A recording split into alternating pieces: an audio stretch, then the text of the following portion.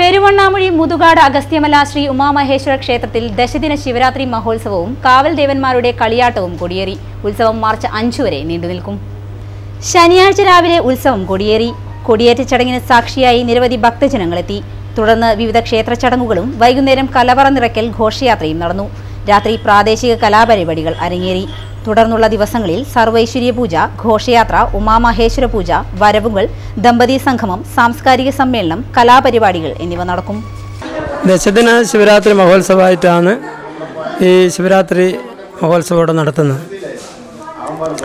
10 ദിവസത്തെ കൊടിയേറ്റത്തിന് ശേഷം 10 ദിവസത്തെ ഉത്സവം, 11ാമത്തെ ദിവസം അതിൻ്റെ സമാപനം എന്നുള്ള രീതിയിൽ ഏകാദശാഹ ഉത്സവം എന്നാണ് യഥാർത്ഥത്തിൽ ഇതിൻ്റെ അർത്ഥം. 10 കഴിഞ്ഞ് 11ാം ദിവസം തീരുന്ന ഉത്സവം. ഇവിടെ ഒട്ടനവധി പ്രത്യേക വഴിപാടുകളും പൂജകളും ഈ സമയത്ത് ചെയ്യുന്നുണ്ട്. അതുപോലെ മറ്റ് പ്രദേശങ്ങളിൽ നിന്നെല്ലാം വ്യത്യസ്തമായി ആചാരാനുഷ്ഠാനങ്ങളിൽ വൈവിധ്യമാർന്ന വ്യത്യാസങ്ങളുണ്ട്. പിന്നെ ഘോഷയാത്ര ആദ്യം നമ്മുടെ കൊടിയേറ്റത്തിന് ശേഷം വൈകുന്നേരം താഴെ 1-ാം ബ്ലോക്ക് അയ്യപ്പ വചനമഠത്തിൽ നിന്ന് പുറപ്പെടുന്ന കലവറ നിറയ്ക്കൽ ഘോഷയാത്രയോടുകൂടി മറ്റ് പരിപാടികളും ആരംഭിക്കുകയാണ്. അതിനുശേഷം ഈ 1-ാം തീയതി ഇത്തരം ശിവക്ഷേത്രത്തോടനുബന്ധിച്ച് സാധാരണ കാണാത്ത കളിയാട്ടം എന്നുള്ള ഒരു സംവിധാനം കൂടി ഇവിടെ നടക്കുകയാണ്.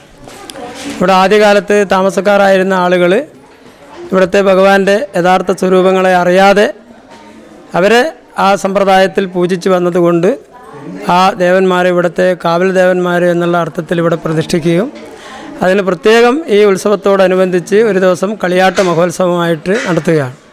കാവൽ ദേവന്മാരായിട്ടുള്ള കരിയാത്തൻ, പൊട്ടൻ ദൈവം, ഭഗവതി, ഗുളികൻ ദൈവം എന്നീ ദേവന്മാർക്ക് പ്രത്യേകമായിട്ട് അവരുടെ ആ ഒരു സമ്പ്രദായത്തിൽ തന്നെ അതിൻ്റെ ആ നടത്തിപ്പും കാര്യങ്ങളൊക്കെ പിന്നെ അതുമായി ബന്ധപ്പെട്ട ആളുകളുടെ സമ്പ്രദായത്തോടു കൂടി തന്നെ അത് നിലനിർത്തി പോരുന്നുണ്ട്.